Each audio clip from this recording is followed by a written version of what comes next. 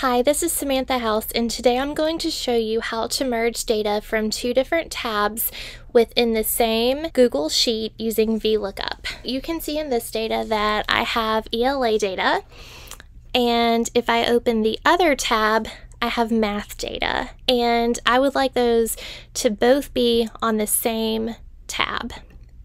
So I'm going to go to cell E2, the first piece of missing data, and I'm going to type in the formula for VLOOKUP. VLOOKUP stands for vertical lookup. So equals VLOOKUP, and then it's going to give me some hints. So it's going to ask me for my search key. My search key is going to be the student ID. So it's really important that you have student IDs in your data to be able to use this.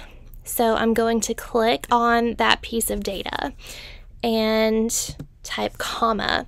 Then it's going to ask me for my range. What range of data do I want to look up? So I'm going to go back to my math tab, and I'm going to highlight the data range by just clicking and dragging, and you can see that the data range appears in the formula.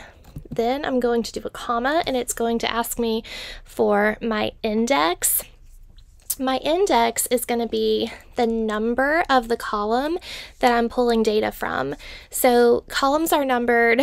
A is column 1, B is column 2, C is column 3, D is column 4, E is column 5, and so on.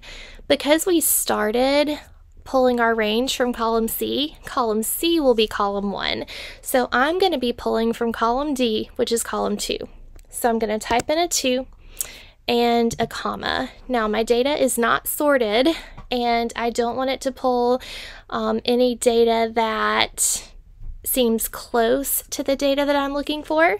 So I'm going to type false, and then I can close my parentheses and press enter.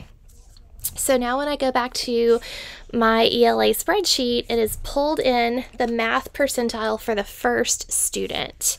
What I can do is copy this cell and drag down to the rest of the blank cells and paste.